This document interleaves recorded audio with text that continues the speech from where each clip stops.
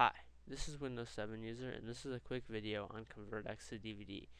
In my opinion, this is the best way to maintain a high amount of quality on a regular DVD.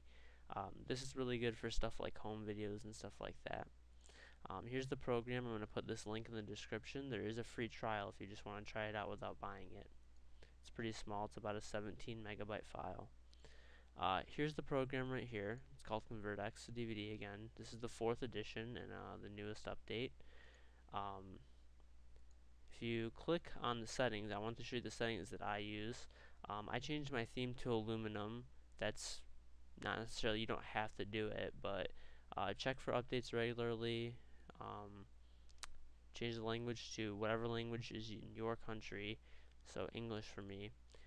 Chapters, this is how you can choose how to create your chapters. This is my personal preference. This is also the default settings. I think they're pretty good. For the DVD menus, you can choose whichever one you prefer. I just prefer the black mirror, but it's pretty nice. You could add DVD menu labels, a couple more options here. Leave all the sound events normal. That just tells you when there's different things happening with the program. Leave the deinterlacing to automatic. If you change the video resize method, change it to letterbox. So you, stretch, so that you can fit your whole TV. For the resize, put linear VSO. Just put the amount of cores that you have in your computer. So I have 4 cores, so I'll use a 4 core. For the encoding options, always leave it to automatic. It will automatically put the highest possible amount onto the DVD size that you have chosen. Now there's a couple different options. I'm just doing it on a standard DVD, and just leave the conversion priority on normal.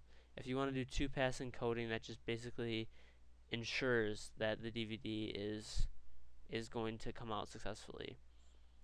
For DVD specifications, put it to whatever your area is. So if you're in Europe, put it to PAL. If you're in America or Asia, put it to NTSC. The resolution, you're going to want to put to full D1. And the aspect ratio is 16:9 if you have a widescreen, 4:3 if you have a full screen. Burning, the easiest way to do this is first select your burner. So I have my Blu-ray burner here. I won't be burning Blu-ray right now, just a standard disc. And look on the disc that you're actually burning. Whatever the number is on the disc, so say it's an 8x disc, you want to burn at half of that speed. That will guarantee that you don't have any skipping or anything like that. Label the DVD whatever you want, like my video. So there's a couple other options. This is more just customizing. If you have different things that you want, there's nothing too much that I can show you there. Subtitles, you can put them in there if you want. There is options for it.